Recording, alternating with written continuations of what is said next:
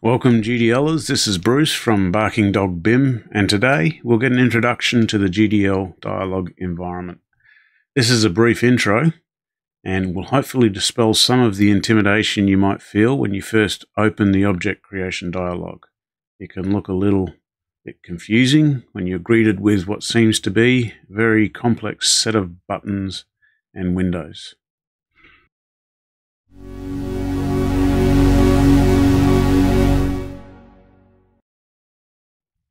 First steps, a handy toolbar to have open is the Edit GDL library parts. Also make sure that under your work environment, model rebuild options, you have interrupt with error messages turned on. You start a new object either under the File menu, Libraries and Objects, New Object, or you can click on this button in your toolbar. Please note that when you do start a new dialog, your Edit menu will change content to be GDL specific, and the File menu, the Save and Save As, are now relevant to the GDL part.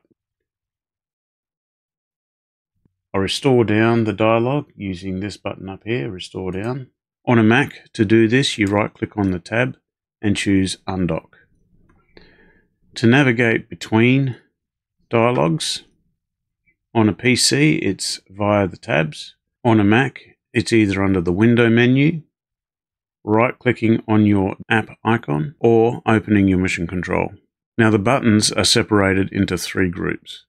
You've got your object definitions, your object scripts, and your object views. The large buttons opens that aspect of the object in the primary dialog here. So as I click through these, you'll see that the primary dialog changes depending on which button I've clicked. The smaller button will open a pop-out dialog. Now this pop-out dialog has exactly the same content as in the primary window. And this is for ease of reference between different aspects of your object when you're scripting. Closing a pop-out window will not close the object. However, closing the primary dialog will close the object for editing and any associated windows with it.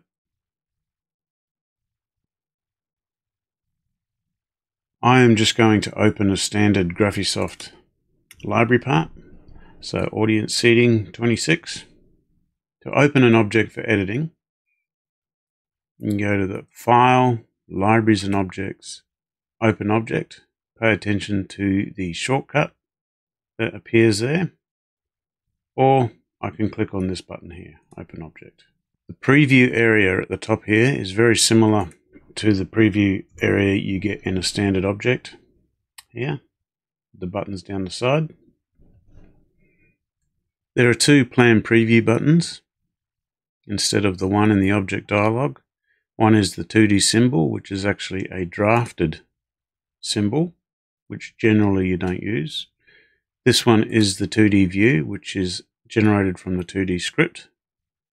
This is a front view, which is generated from the 3D script, and the 3D preview, which is generated from the 3D script. The preview image is a static image, and this is the image that you see in your object selection dialog. This is the preview image of all of these different parts.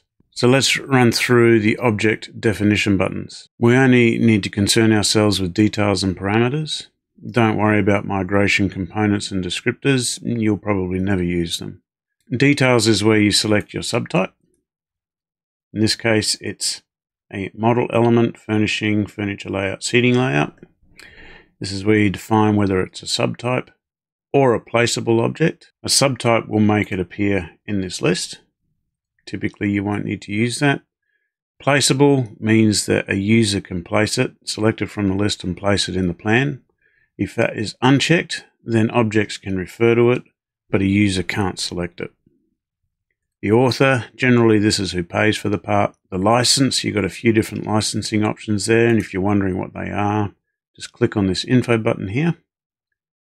Set password, you can password protect your object. I find that to be more trouble than it's worth, so I never set a password. The description is what appears in your object info. So if we go open our object, click on this I button here, We'll see the description down there. We'll also see the other information elements that appeared in that details segment. Keywords are what ARCHICAD searches for when you do an object search. So we'll see here that we've got staggered as a keyword. So if I open my object settings dialog, and under here I search for staggered, there you go, audience seating turns up. So keywords is a search term. Compatibility options are used very rarely, but it's nice to know that they're there. So open that up and have a look at the different options. I won't bore you with going through them now, but it's nice to know that they're there. The parameters. These are the parameters that appear in the object for the user, and they can appear on schedules as well. You can add new parameters, you can delete parameters, and you can search for parameters. These buttons here are for scrolling through your search results. So I've searched for GS and it will scroll through the GS results. Now the parameters are divided into 6 columns with adjustable widths to some of those columns. You got the black arrows on the left here, which you can adjust the order of your parameters. The next column is your hide, indent, bold, and unique buttons. The next column is called variable, but that's actually the parameter name. Then your next column is the type. You've got your various types in a drop-down menu. Also in that column, you can define whether it's going to be an array or not.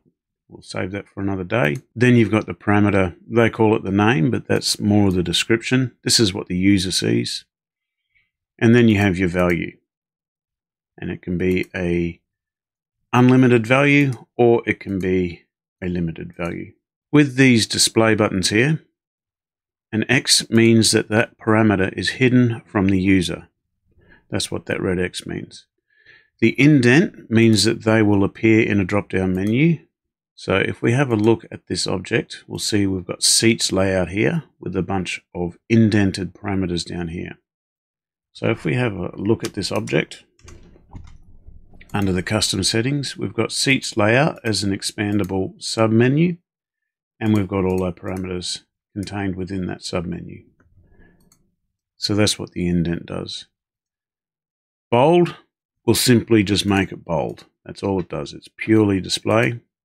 U for unique is a little bit more complex. It means that when you are injecting parameters within the object settings dialog, so not on the plan, but within the object settings dialog, that parameter will be unaffected. You can see it's not used very much because it's a bit of an obscure use.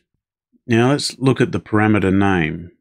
When I created new ones, it created an automatic default parameter name for me because it checks these as you create them. So a parameter name can't start with a number. You can see ARCHICAD has removed an incorrect or an invalid parameter name. So it can't start with a number, but it can contain numbers anywhere after the beginning character.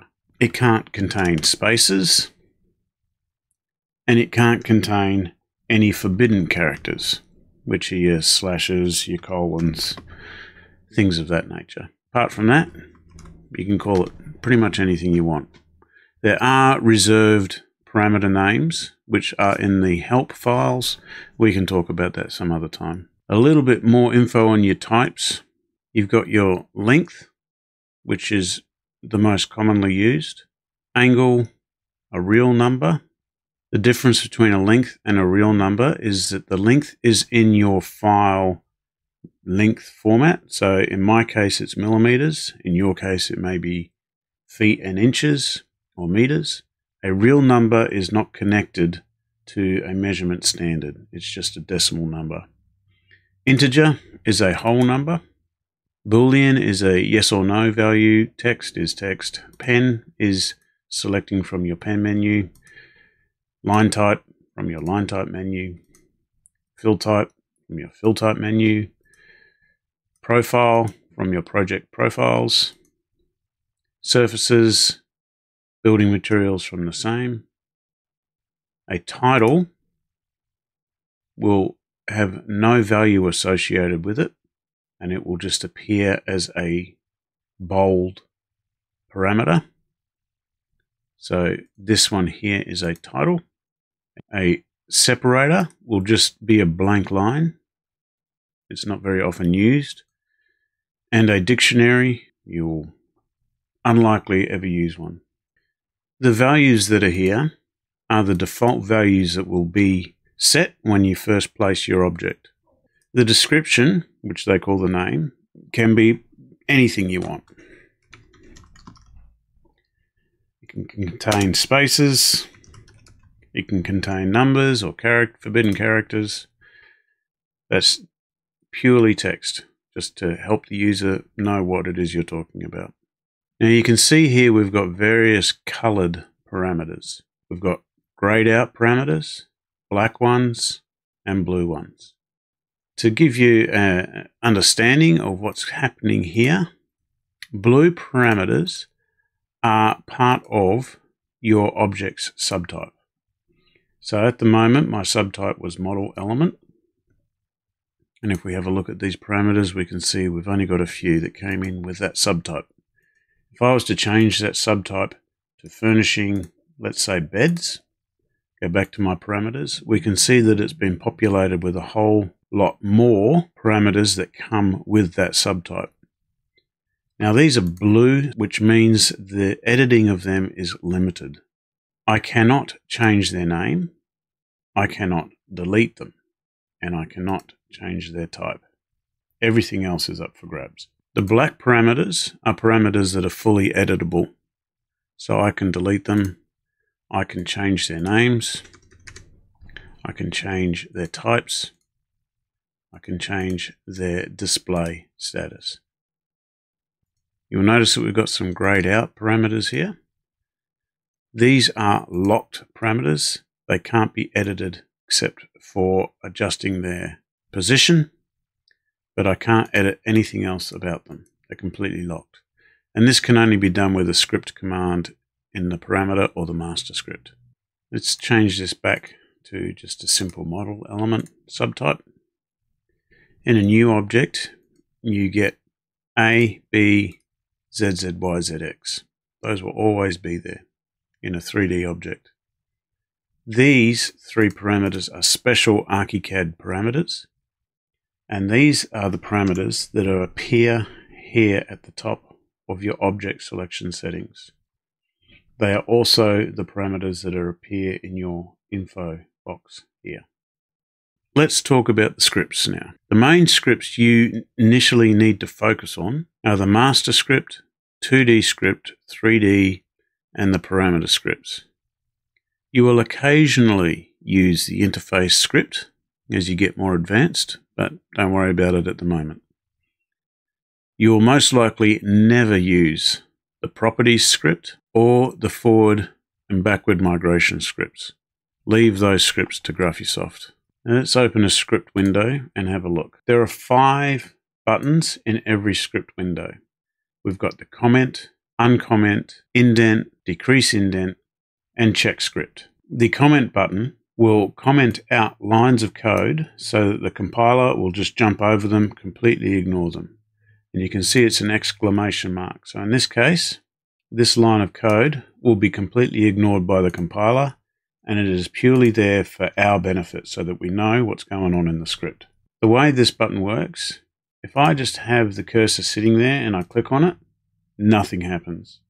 You need to have the entire line selected, and then you can comment out those lines that you have selected. The same goes for uncommenting and indenting. So if I have the whole line selected, I can uncomment it, I can increase the indent, and I can decrease the indent. The check script button will run through the script and check it for errors. If I click on that, it tells me the script is okay. Now if I put in a deliberate error in this code and I check the script, I'll get a warning telling me that something's wrong, and it will tell me at which line it is wrong, at line 10. And if I click stop, it will take me to that line. Now you will have noticed, if you've had any experience with programming, that line numbers are absent in this dialog. The way you need to find out which line you're on is to hit the Go To Line button, which is on your toolbar here, or with your shortcut, Control L, or under the Edit menu, Go To Line. And then it will tell you which line you're on. So if I come down here, I go Control L, it tells me I'm at line 49. Now another thing that we were talking about before is how the main window and the pop-out window have exactly the same content. This is great if you want to refer to two different parts in the same script to understand what's going on. But you need to understand that if I click in one part of the script and then click in another window, it will jump around a bit. And the way you prevent that from happening is to insert your cursor where you want the script to remain, and then you can start writing things. So if I want this window to remain at the top, I'll put my cursor up here, and then down at the bottom, when I start typing, this will stay at this part of the window. Let's move on to the view buttons. The 2D symbol window is a drafted plan view. Your drafting tools are available in this window to draft your symbol as you see fit, using hotspots to generate hotspots, and everything else that you draft will appear as you've drafted it in the plan view. If there is a 2D script present, and in this object there is, then this symbol will be ignored. This symbol only gets executed if there's no 2D script. The preview picture, this is a copy and paste image, so there's no other way to get the image in here. You just paste it from your clipboard. Something to be aware of is that you need to keep the image size small, because it will bloat the size of your object if it's, say, a 5 megabyte image that you paste in this window. The standard size that they use is 128 by 128 pixels. You can go larger, but that's the standard size. And if you keep these images at a consistent size, they will appear the same size in any schedule that you have them listed in. The 2D view is generated from the 2D script. You can change your pen set in here, but in order to have that take effect, you need to click out of your window and then click back in so that it regenerates. And although I can snap to lines and hotspots, I can't actually edit anything in here or select anything in here, as it's generated from the 2D script. And the 3D view is generated from the 3D script. Again, in this window, I can change my pen set. Takes immediate effect. And the other 3D styles and options are available via your context menu. Now in the 3D view, you will notice that we've got these axes showing here. They're just guides to help you understand where the global and the local axes are located in the script. And I'll talk about that in a later video. The last function I want to talk about is the find and replace, which you use often when scripting. It's available under the Edit menu, Find and Replace. Pay attention to the shortcuts here and at the other Find and Replace options. And it's available on your toolbar here. Just have a look at those other options that are available to you. But this is the dialog with its various options through here. Just making you aware that that is a functionality in this scripting environment. Now this find and select function is only active in the current script. It's not a global find and select. So if I want this to act on other scripts, I need to make those other scripts active, and then it will do the find and select in that script. This concludes our brief introduction to the GDL object creation environment. In the next video, we'll get an introduction to scripting itself.